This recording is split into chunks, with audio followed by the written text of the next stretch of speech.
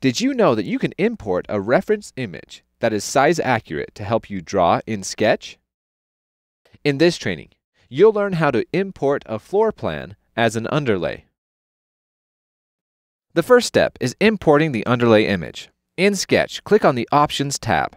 Click the Import button, then select Import Underlay Image. Find the image using the file browser. Once the image has been selected, the Underlay scaling window opens. Identify the longest known straight measurement on the image. Click on one end of the known measurement, then click on the second end of the wall or edge. Xactimate will ask for the dimension. Type it in the box. This sets the scale for the image in relation to your sketch, allowing you to sketch directly over the image and get accurate dimensions.